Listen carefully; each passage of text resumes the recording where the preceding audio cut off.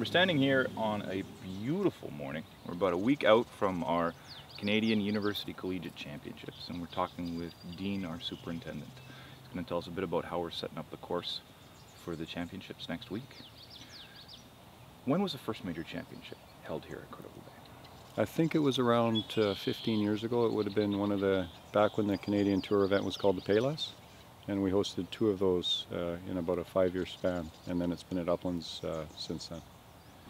What do you think has changed the most about the course since those first events?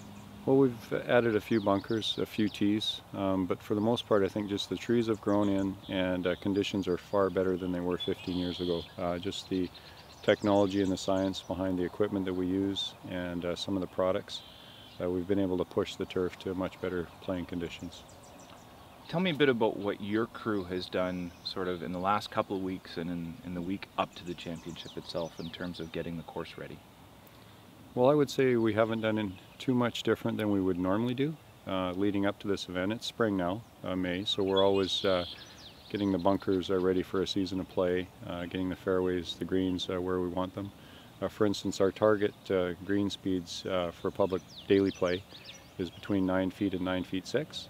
And for the tournament, we want them to be 10-6 to 11. So that's really one of the only things that would be different.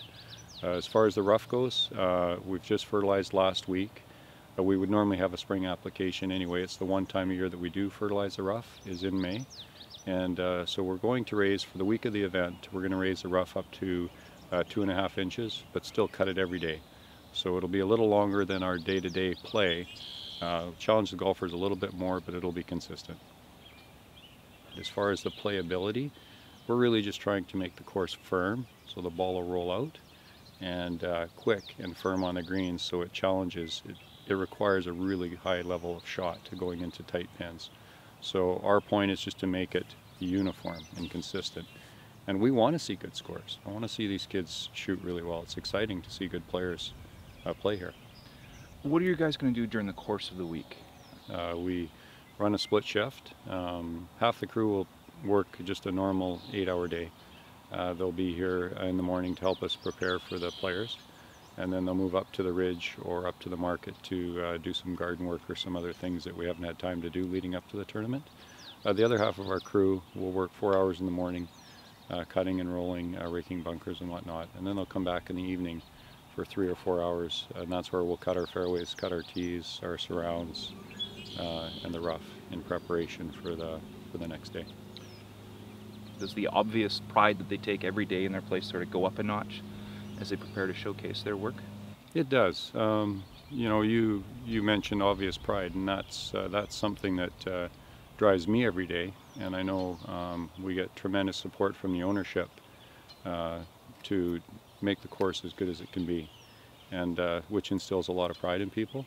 The weeks leading up to the tournament, I should say maybe even the months leading up to the tournament, it's always fun to have a specific day when you try to make the golf course peak. So have the bunkers perfect as far as playability, greens firm and fast, fairways with good roll and yet consistent.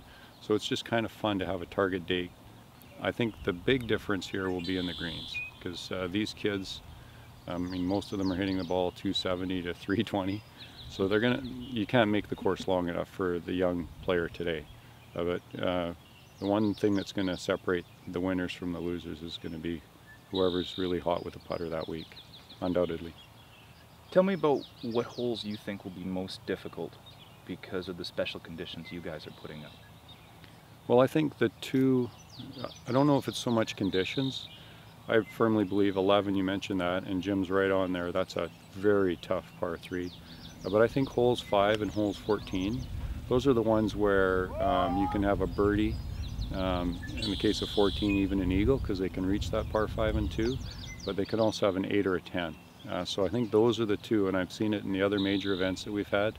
Those two holes tend to either put people right into contention or knock them out of contention. There was a period of time, let's say a decade or so, maybe even longer, where architects and owners of new golf courses were trying to build these real difficult tests of golf.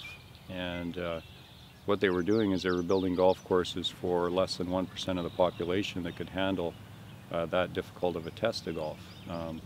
I think the game has realized that it needs to be enjoyable, and to be enjoyable it needs to be fair. This golf course is going to test them. We don't need to trick it up with super long rough or anything like that. They'll find their own trouble.